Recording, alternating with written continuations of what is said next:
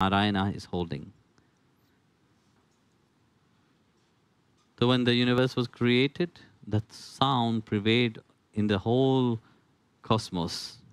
That's why Lord Krishna himself said, among the sound I am Om. No? You can let go of her.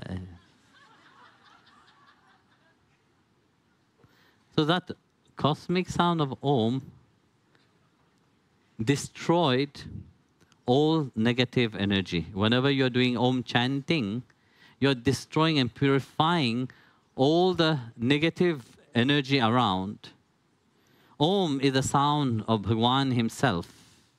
So you are imposing that Bhagwan, it is your energy which is dominant among all the sound outside, you know, because our mind is so attracted to sound, you know. And you see, go around, you will hear bang, bang, bang, all kind of sound.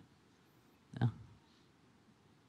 But when there is the cosmic sound of Om being chanted, there's a transformation in the whole environment around you. That's why you should all chant, do Om chanting. So Maha Bhagavati hold the lotus